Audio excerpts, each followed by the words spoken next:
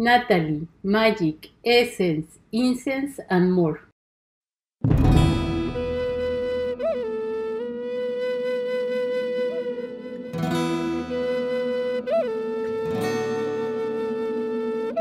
Initiation to Cast Magical Spells, Part 3.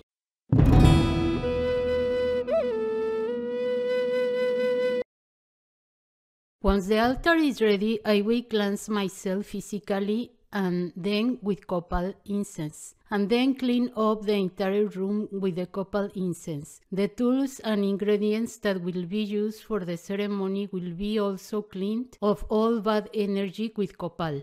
Before I start, I make sure that I will not be interrupted by anything during the ceremony and shut down any telephone or cellular. I also make sure to answer any calls of nature beforehand. Then the actual ceremony can begin. It always follows the same ritual that I have worked out over the years. I meditate to empty my mind of all extraneous thoughts and to get rid of any bad mental energy.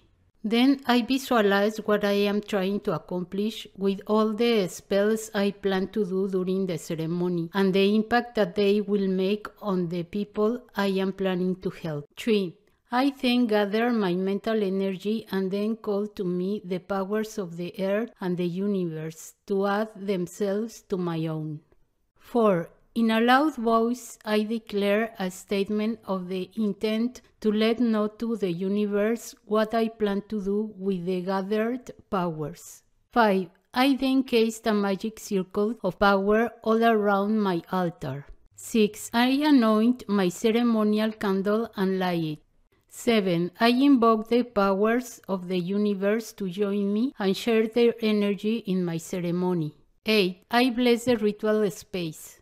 9. I anoint and light the main candle for the ceremony. 10. I cast all the spells I plan to do in the ceremony. 11. I bless the cake and honey. 12. I conclude the ceremony. 13. To recharge the huge amount of energy I use casting the spell, I eat part of the cake and drink a bit of the wine, leaving the rest as an offering to the universal soul. 14. I meditate to clear my mind from the trauma of the work.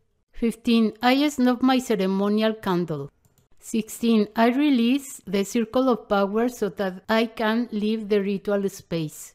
17. I normally leave the altar untouched until early next morning, unless I need to do another ceremony later on the same day. I leave the main candle burning until it is burned and bury the remains safely.